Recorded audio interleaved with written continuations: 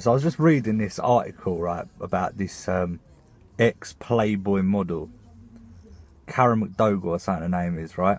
She's saying about Donald Trump.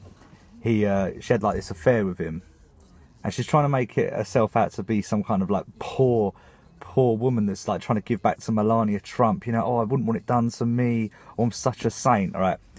This bitch was fucking Donald Trump, yeah, and she's admitted to CNN, oh yeah, he's an attractive man, I was attracted to his charisma, like I found him sexy and all this, right?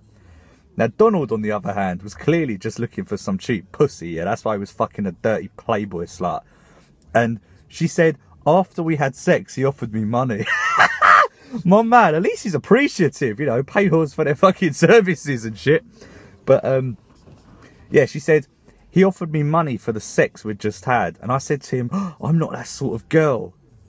What sort of girl? You just sucked off an old man. Yeah? Because you thought he was rich. You were like you was fucking sucking his dick because you thought he was so handsome. You was attracted to the money and the power. And now you want to try and pretend like, oh no, I'm a good girl. I'm not like that. I bet you took the money though. I bet you took the money. It reckons, oh, she said, I cried the whole way home. Did you? The type of woman that gets her rat out for money in front of a studio full of men for Playboy cried after getting rooted out by Donald Trump and he offered her a couple of quid. I don't think you cried. I bet you phoned all your little slut girlfriends and went, oh, I just had Donald Trump's greasy orange dick in my mouth. Stupid bitch. Just trying to get in the fucking limelight, aren't you? Like all this Me Too shit. It don't work, mate.